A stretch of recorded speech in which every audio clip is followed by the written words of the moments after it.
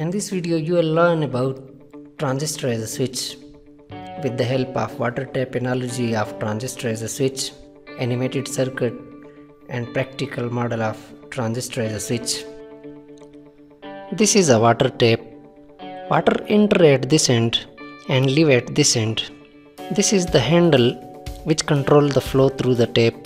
If we slightly open the wall of the tap, we will see water will start to flow. If we open the wall fully with the help of handle, we will see that there will be a maximum flow of water through the tap. A transistor works in a similar way.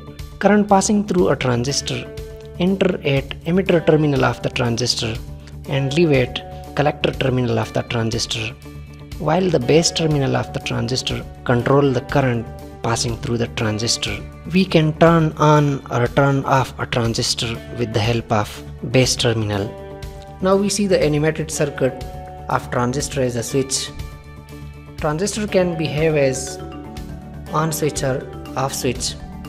This is transistor, this is the load, and this is the current controlling terminal of the transistor, which is called base of the transistor.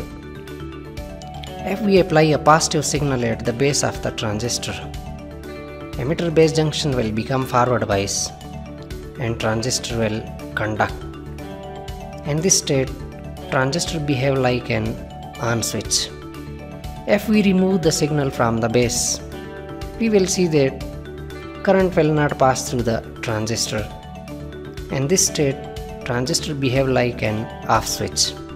So a transistor can behave as on switch or off switch. What happens inside a transistor when it behave like an on switch or off switch?